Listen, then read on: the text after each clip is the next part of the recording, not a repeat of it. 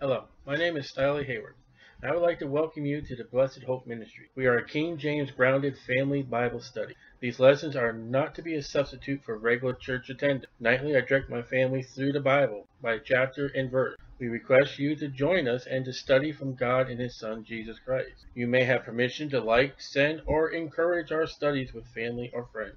Edification of what God has and what He desires in our life. Study to show thyself approved unto God, a workman that needeth not to be ashamed, rightly dividing the word of truth. You may use our studies, but I request that you do not abuse them. For YouTube videos, subscribe below for more videos, and place the thumbs up, and leave a comment or email me. Thank you.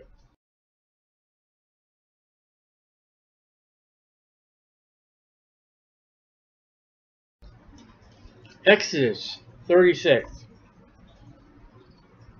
Then brought, it means work, Bezalel, like I said, his name, different names that I come across, and Aholiab, and every wise-hearted man. Notice the heart.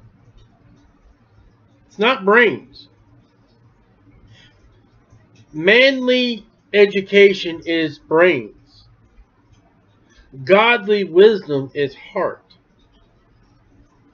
So when you got a doctor who's going to work on your brain and your thoughts, and not your spiritual condition, he's getting nowhere. And every wise-hearted in whom the Lord put wisdom, understanding, to know. Wisdom, understanding, and to know. Now let's look at chapter 31, verse 3. And we're going to recap in this chapter. But chapter 31, verse 3, here's the places that you find these three things in a passage. And we're going to look at them. 31:3, what we already just read. I have filled him with the Spirit of God, the Holy Spirit, and wisdom, and in understanding, and in knowledge, and in all manner of workmanship. So, knowledge is what you know. Wisdom is how to apply what you know. Understanding, as far as the Bible, is your application of knowledge and wisdom for God. And this here is by the Holy Spirit. We've seen in the passage that we already read today is the heart. Also, the Holy Spirit works in the heart of man. And as we turn to chapter 35, verse 31, again, he's about the same men, 35:31, and he had filled him with the Spirit of God, the Holy Spirit, in wisdom, in understanding, and in knowledge, and all manner of workmanship for what? To do what God needs to have done for the children of Israel. And with the free will that we've already read about these men in giving to the Lord the other night, they could have taken what God has given them, and they could have used it worldly. Now what you're going to find is, and not so much today, but you will probably find, you will find, if you go back in the history of music on your radio stations, you will find a lot of the women popular singers have come out of a Baptist church. And God has given them a wonderful voice to glorify Him. But they gave it to the world to use. The man that got the 10 talents, the man that got the 5 talents, the man that got 1 talent. The 10 men, he went and used it and he got more. He got 10 more. The man that got the 5, he went and got 5 more for his master. And he, well, please, thou shalt rule over cities. The man that got that 1 talent, he went and buried it in the earth, the dirt, and got no reward. And there are plenty of people today who have talents that are saved and in church and they will not use it. And every person in the world has a talent by God. And he's not using it for God. And he will be found accountable to that talent, that wisdom, that understanding, that knowledge that has been given to him. whether he's saved or not. And Proverbs 2:6.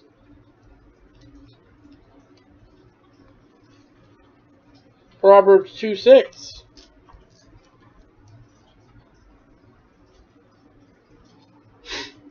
We find this again, this formula.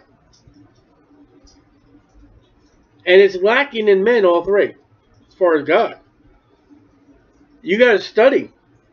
And one that studies and is approved of God, to him be wisdom, understanding, and knowledge. In Proverbs chapter 2, verse 6, the Bible says, For the Lord giveth wisdom. You want the right wisdom? It comes from Jehovah, capital L, capital O, capital R, capital D. From Solomon, chapter 1, verse 1, who got complete wisdom from God.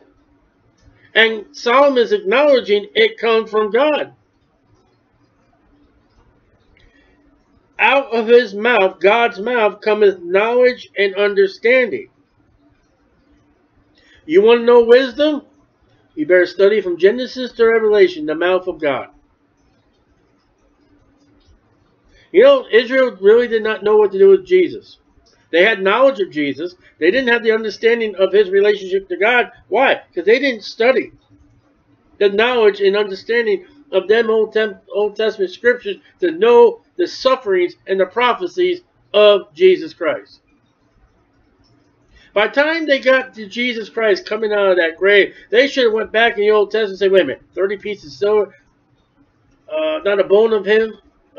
His back was described as furrowed.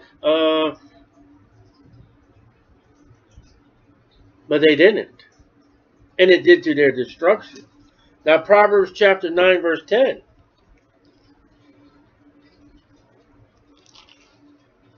Proverbs 9:10. We'll see this again. From the wisest ever man that got from God and not man. This is a man that, two harlots, we had this baby, blah, blah, blah, blah. What we're going to do is my baby's for her baby, my baby, my baby, my baby. He said, give me a sword. And a mother's love, the wisdom of God, give her the baby. So, Proverbs 9:10. Now watch this one. Now put yourself to an educated person that has diplomas on his wall. The fear of the Lord is the beginning of wisdom.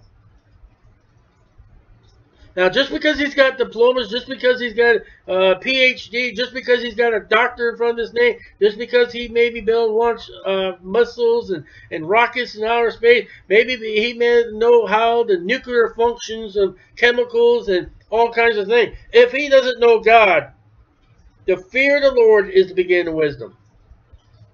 Now, I fear God. I love God.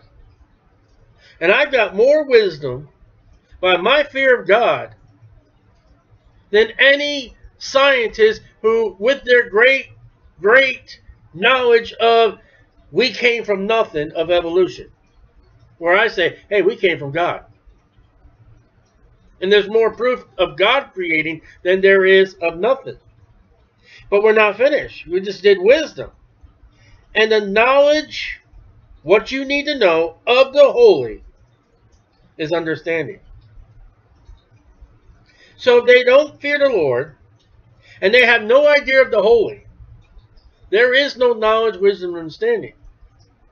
Now, as a born-again, Bible-believing Christian who studies the Word of God and reads the Word of God and gets into the Word of God, I know what is holy and what is not holy. Even though I may be a sinner and I still sin, I still know what is holy with God. I fear God. So I have understanding. I can go anybody, you can pick whatever you want. Any occult, and I know more than they do because of the Word of God. I know Jesus Christ is God. Even some Christians, I know Jesus Christ is not my king. He'll never be my king. He's never the king of the church. Ever read some of the hymnals, the songs that are in the hymnal? Jesus the King. Jesus. No, they don't even know.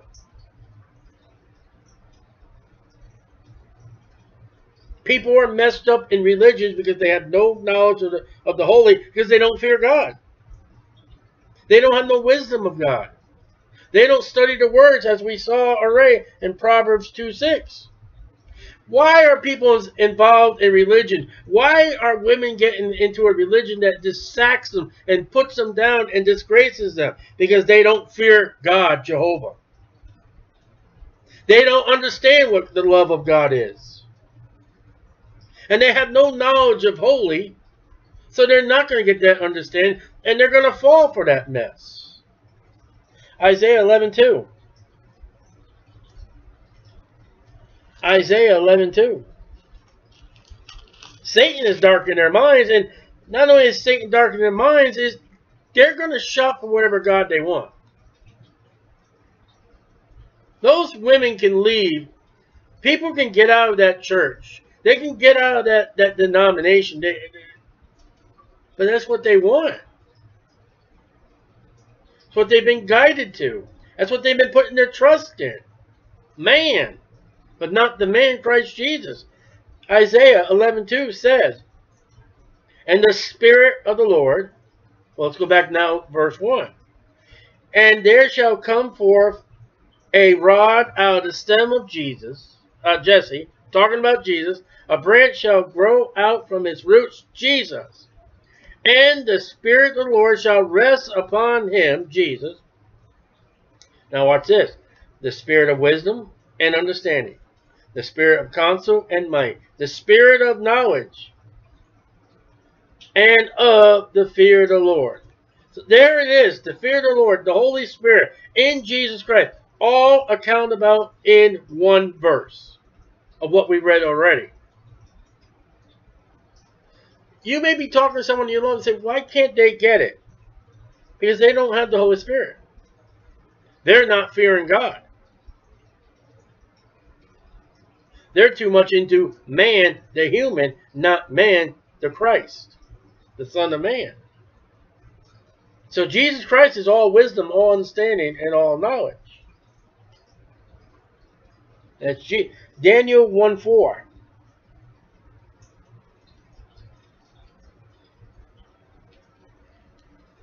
Daniel chapter 1 verse 4.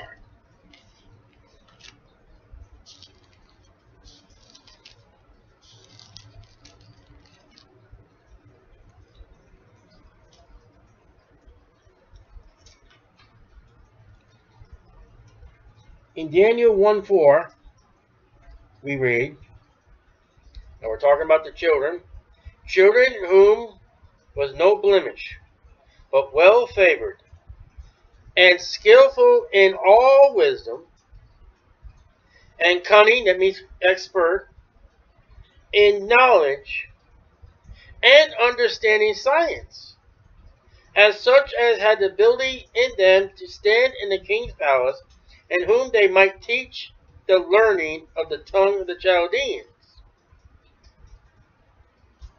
So here are some children who are brought from Jerusalem. They have the wisdom, the understanding, and the knowledge. And in verse 17, same chapter, and as for these four children, Shadrach, Meshach, Abednego, and Daniel, God gave them knowledge and skill in learning and wisdom, no science. So what separates us from verse 4, all these children, they've got the wisdom, knowledge, understanding, but the four that stand out and will stand out in the entire book of Daniel is the ones that got it from God. This one's over here, science. Do you know what the science of that day was? I mean, their medical was, the forms that they would use urine and dung from animals. There were treatments that those people of science, they would cause more of an infection on the finger. But as for these four children, God gave them knowledge and skill in all learning and wisdom. Ended there. Daniel had understanding in visions and dreams. Not Shadrach, Meshach, and Abednego. They didn't have the understanding of the visions. And they will not show forth that in the book of Daniel. Daniel is the only man in the Bible outside of Jesus Christ that's recorded to have these three characteristics.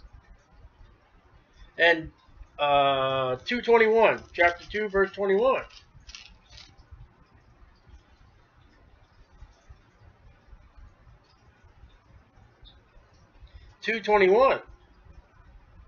And he changes the times and the seasons. That's God.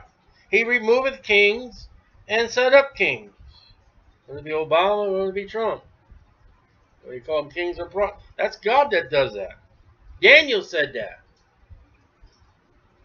He giveth wisdom unto the wise, so wise has wisdom, and knowledge to them that know understanding. No understanding. Now, let's go to Job 28:28. Keep that, what we just said, in mind. What we just said. And then run over to Job 28:28, and this is a great verse to know, to memorize. Job 28:28. And this is why some people will not get saved. Job 28:28.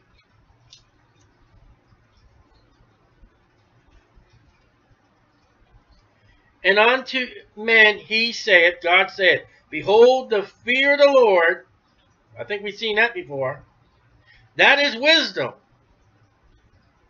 And to depart from evil is understanding. So let's say you got a worldly Christian. He's saved. He has no understanding because he won't depart from his sins. You deal with somebody, they won't get saved because they have no understanding, because they will not depart from their sins. And probably don't have no fear to God. Now, I'm not going to say, because some people you will deal with, they've got the fear of the Lord, then a friend comes along or something, something topples over, or they're just not willing to give up their sin. But understanding in the Bible, I don't want to do that. I hate doing that. Need to put it under the blood, need to stop it. But with wisdom, understanding, and knowledge, you see the common denominator is to fear God. Now, when you get a guy up there, and if you were to put all the wisdom and knowledge and understanding he has, if you were to put it on badges that he could put it on his coat, and decorate his whole entire chest and stomach, and yet if he does not fear God, God will laugh at him, Proverbs chapter 1. You know nothing.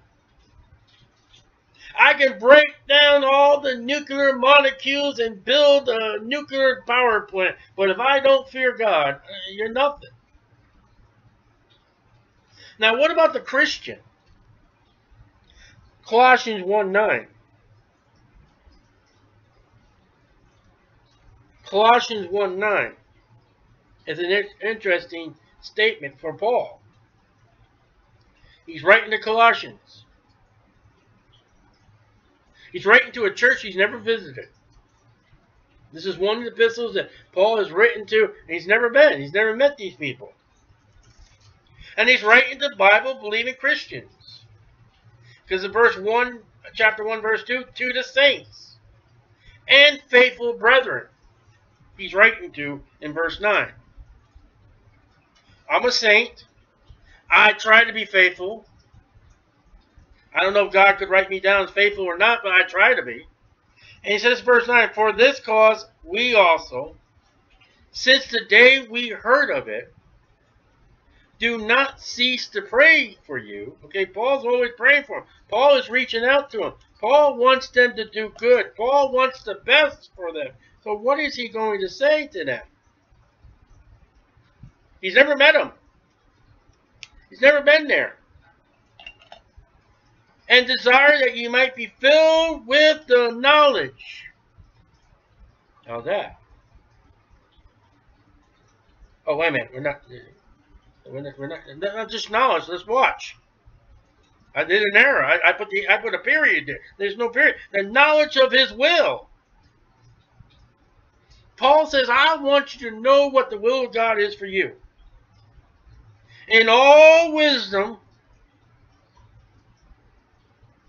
and spiritual understanding. There is the wisdom, the knowledge, and understanding that Paul says, I pray that you get that in your Christian walk.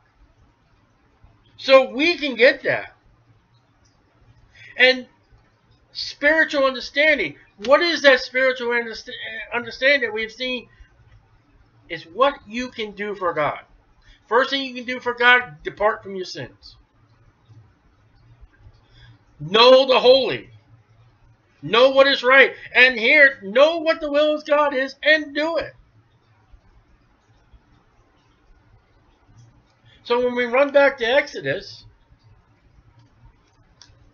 those are the places where you find the wisdom, knowledge, and understanding. When we run back to Exodus, what do you think about this Bazil and Aholiab? They're just not some fruitcakes out in the middle of the desert somewhere that can work jack of all trades. They know and love and fear the God, Jehovah, by what we read. So you can't say all Israel was perverted. So again, there were Bazil and Aholiab, and every wise-hearted man, or others, in whom the Lord put wisdom, understanding to know how to work all manner of work for the service of the sanctuary. According to all that the Lord had commanded, these men had to love the Lord and had to fear the Lord. They're going to build something that no Israelite's ever going to see. They're going to build something that only a high priest is going to see. And I don't know how he saw that unless God shined up that most holy place. God is trusting these men with the knowledge. Now, do you realize, you know God is strict when it comes to his word. He holds his word above his name. That thing was to be 2 cubits, exactly 2 cubits. If it's supposed to be blue, purple, and all that, don't you get any stain on it. And Moses called Bazil and Aholiab, every wise-hearted man, and here we go with the heart again. When we looked at the heart before, I think I'm saved. That's not the answer. You know you're saved. In whose heart the Lord had put wisdom, and every one whose heart stirred him up to come unto the work to do it. And notice that one's just wisdom. Here comes people stepping up. What can I do? I want to serve God. And they receive of Moses all the offering, which the children of Israel had brought for the work of the service of the sanctuary, to make withal. And they brought yet unto him free offerings every morning. It's a free will offering by men. You could do it, or you don't have to do it. And all the wise men that wrought all the work of the sanctuary came every man from his work, which they made. So every man had a duty. Every man had a job. There was wood carving, there was carpentry, there was metalsmith, there was engravers, there was cloth makers, there was all kinds of trades going on. Every man had his job. So how wonderful is the church age? And they spake unto Moses, saying, the people bring much more than enough for the service of the work, which the Lord commanded to make. And Moses gave a commandment that they caused it to be proclaimed throughout the camp. Say, let neither man nor woman make any more work for the offering in the sanctuary. So the people were restrained from bringing, for the stuff they had was sufficient for all the work to make it, and it was too much. They were overflowing with the free will offering.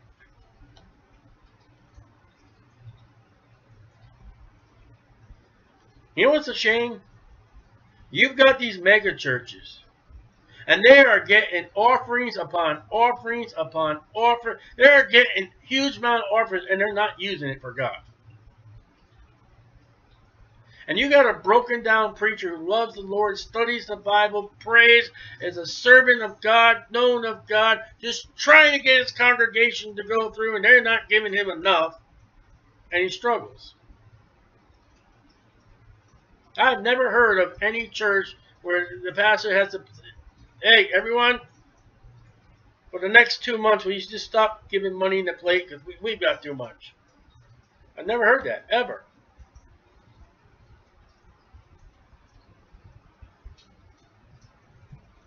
The Israelites love the Lord right now. They're going to blow it. They just really blew it with the calf. Every wise hearted. Have you really got it now? Have you got hearted? You ought to know by now that God hates idolatry and has to be hard. I mean, man that among them that wrought the work of the tabernacle. Oh boy, here we go again. We're going to go through all these articles again. And yet, I don't know what Jesus did when he was 10, 9, 11, 14, 15, 16. I don't know when he was born. But I sure can study and get down this tabernacle. This has got to be important with God because it keeps showing up. 10 curtains of fine twined linen, and blue, and purple, and scarlet, with cherubims of cunning work made he them. We read this in Exodus 26. We are going back over Exodus 26. The length of one curtain was 28 cubits, and the breadth of one curtain was 4 cubits, and the curtains were all of one size. So they're the same, the 10 curtains. And he cupped the 5 curtains one to another. They took 5 curtains, they put them together and made one big curtain. And the other 5 curtains he coupled one to another. He made loops of blue on the edge of one curtain from the self edge. In the coupling likewise he made in the uttermost side of another curtain in the coupling of the second. 50 loops. Don't make 51. Don't be 49. Made he in one curtain, and 50 loops he made in the edge of the curtain, which was in the coupling of the second. The loops held one curtain to another. And he made 50 taches of gold, and coupled the curtains one unto another with the taches, so it became one tabernacle. Well, you ever can't accuse me of not reading the Bible word by word. And he made curtains of goat's hair. Now this ain't gonna be like, you look at these badger skin. What is badger? I've never even seen a badger. For the tent. That big thing is a tent. Over the tabernacle. Where do you worship your God? Plain and simple? Yeah, a tent. That's it? That's what your God deserves, a tent? What's that I see on that tent? Badger skin. Really? Oh, but you haven't seen inside, though. You know? The length of one curtain was 30 cubits, and 4 cubits was the breadth of one curtain. And the 11 curtains were on one side. We don't even know what the size of Jesus was. But you know what the size of the curtains are in the tabernacle, and the tent, and the boards, and the altar, the altars. But we sure don't know what this size. We don't know what the height of that candlestick, do we? And Jesus said, I'm the light of the world. Isn't that interesting? Isn't that interesting? And the length of one curtain was 30 cubits, and 4 cubits was the breadth of one curtain. The 11 curtains were of one size. And he coupled 5 curtains by themselves, and 6 curtains by themselves. He made 50 loops upon the utmost edge of the curtain, in the coupling, and 50 loops made he upon the edge of the curtain, which coupleth the second. He made 50 taches of brass, judgment, to couple the tent together, that it might be one. And he made a covering for the tent, ram skin dyed red. Well, why dye it red? And the cover of the badger skin above it. You're not going to see it dyed red. What's going on there? I'll tell you what's going on. You know what that badger skin is? That pictures of human beings. Ew, filthy kind of. What is a badger? Well, what's that red skin's dyed red? Red. What's inside of our skin? Blood, isn't it? What was the animal that replaced Isaac on the mountain? I think it was a ram, wasn't it? Don't they say ram tough? Pick up? Don't they say so? And then under that, goat's hair. What's that? Yeah, but what's all under that? God the Father, God the holy place, God the most holy place, the prayer, the bread, the lights, the incense altar, the mercy seat. What is that? That's what's in my heart right now, the Holy Spirit. The Bible says, I am seated in those heavenly places. See, you may look at this flesh and say, well, what is that? I may be witnessing to a lost man. Yeah, look at you. You're just a human. What can you do? You have no superpower. You're, you're too loud and stuff like that. What's it all about if you can only see my heart and get what's in your heart that's in my heart? Stop looking on that. What did Samuel say to Saul? David? David's father, man looketh on the outward appearance, but the Lord looketh on the heart. Heart! There it is again. And he made boards for the tabernacle of shittim wood, standing up. The length of a board was 10 cubits, and the breadth of a board was cubit and a half. One board and 2 tendons. That's a mortise. Mortise? I forgot what they say. Equal distance one from another. Thus did he make for all the boards of the tabernacle. He made boards for the tabernacle, 20 boards for the south side southward. And 40 sockets of silver he made under the 20 boards, 2 sockets under one board for his 2 tendons, 2 sockets under another board for his 2 tendons.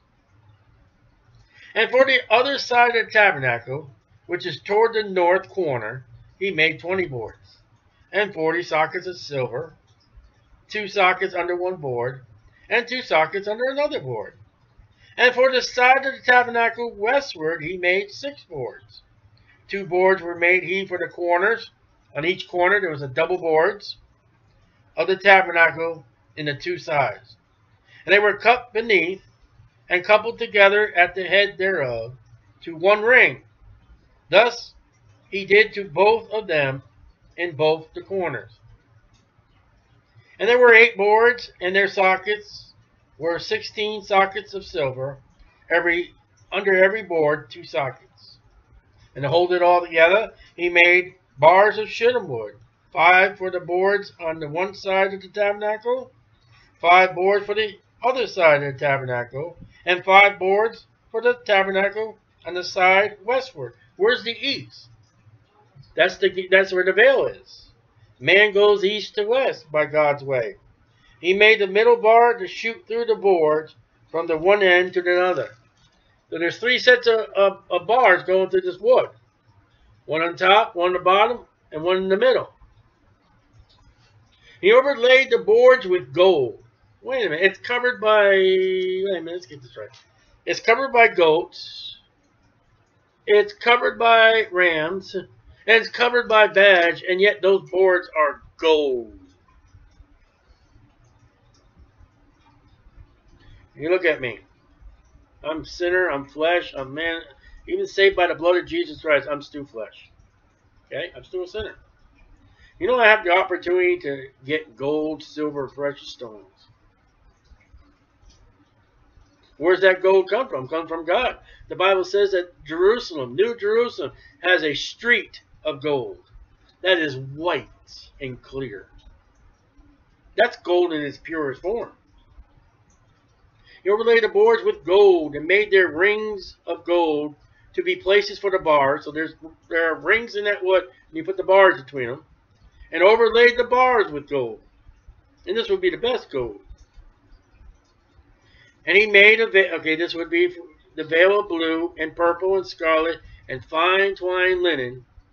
With cherubims made he it of cunning work.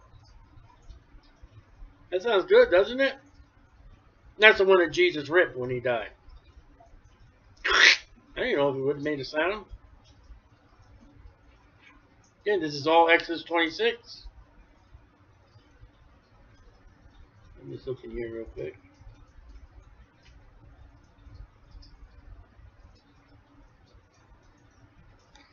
Let's see, Hebrews 10:20. I don't know what this is, but let's go to Hebrews 10:20. It looks good. Hebrews is a good book to back us up here. Hebrews 10:20. Hebrews 10 is a great book. It's written to Hebrews. by the name, Hebrews. Hebrews 10:20, I think it said. Yep, Hebrews 10:20.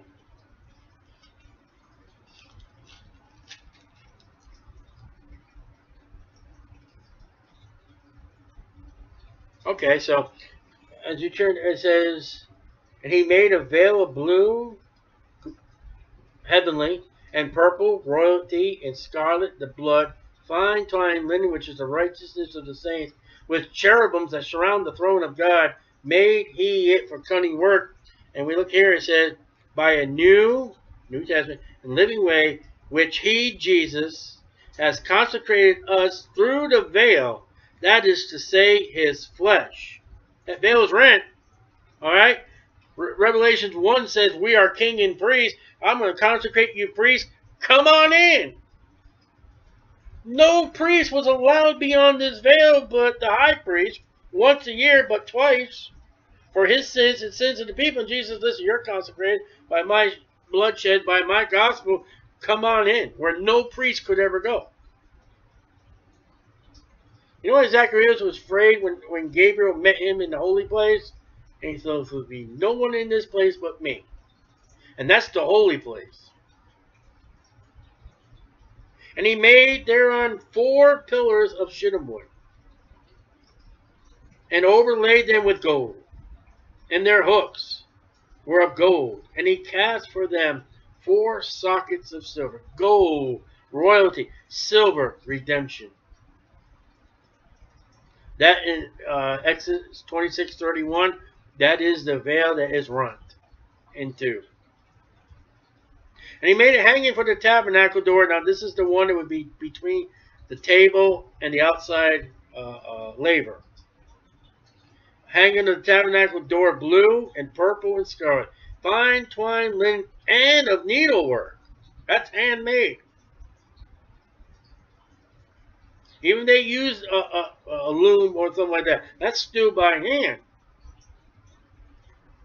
That's hard work. And 5 pillars. The one inside had 4 pillars. And you add 5 and 4 together, what do you get? Fruits of the Spirit. The doorways of that tabernacle hangs upon the pillars of the fruit of the Spirit. 9. With their hooks. And he overlaid their chapters, that's the top, and their fillets with gold. But their 5 sockets were of brass outside, judgment. You don't go through that door unless you've been judged. And when you've been judged, you judge your sins and you put them upon Jesus Christ to enter through that veil. No, you just... So you see where God's importance is. It's not into man's importance. Man would want, oh, I want to know everything about Jesus. You do, by the tabernacle. That's the greatest study of Jesus. You're there, listen. The day that the rapture happens and we're judged at the judgment seat of Christ, and that's finished. And when we get to Revelation 20, and the great white throne judgment's done, Revelation 21, do you realize we can't even fathom what's going to happen to us in eternity? But we can already go to heaven and realize that down below this earth there's a hell, the brazen altar. And you got to come to Jesus for the washing. And I didn't say baptism, I said for the washing. And there was a place where the priests washed themselves. I said the priest. Revelation 1. Jesus said, I wash your feet. Peter said, oh, no, don't you wash my feet. He says, listen, I got to wash your feet because you get filthy. And Peter's like, no, wash my whole body. The priest didn't take a bath there. They washed their hands and their feet. And then you go through that veil.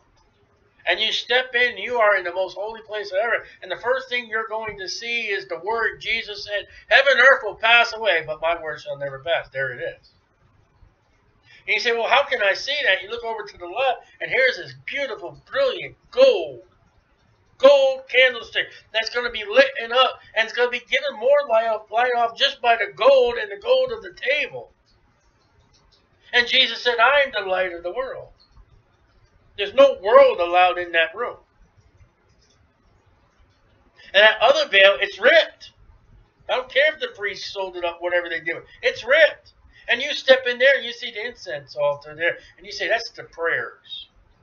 That's all the times I ever pray, whether I pray for myself or I pray for anybody else. There's the prayer. And the Bible says that's a sweet savor. That's a good smell in the nose of God, revelation. And I look at that mercy seat and I get down on my knees because I know God's on that seat. There he is. That's where the blood of Jesus Christ has been put on that altar for my sins. And I see the cherubims. There they are. There's only 2 in that room. But John says there's 4 of them. I get them all. And I get to hear them say, holy, holy, holy. I want to hear that day. I am in the most holy place where no one can ever go but those that are a child of God. And what's going to happen? Well, I'm going to go to heaven, and Jesus is going to call his bride and say, all right, everyone, mount up. Let's go. We're going to get on our horses. We're going to come back. We're going to pick up God's bride to Israel. We're going to wipe out the enemy in Jesus Christ. And we're going to come to some... Oh, wait a minute. We're going to come back to the millennial kingdom. And how many Christians be like, what is that? Haven't you studied your Bible? There it is.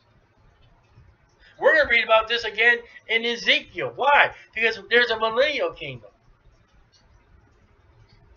It's coming back. There's a temple coming back in the tribulation period, and there's a temple coming back in Ezekiel. Ezekiel tells us in the millennium. We're going to see this again. It would be great to know what we're looking at. Can you imagine a Christian who's whirling? Well, man, that thing is ugly. Woo-hoo. That thing is. What is that? And you know it's gonna be Christian. What is that? Moses, you want to come up here and explain this to this guy here? Ezekiel, want to come up? Some people don't read the Old Testament. I've had Christians. Oh, I don't read the Old Testament. It's boring. Really? I find it fun. I find it interesting. Except for number 7. That's the only problem I have in the whole Old Testament. Number 7. It's all good. It's all about Jesus. Every single chapter is about Jesus Christ.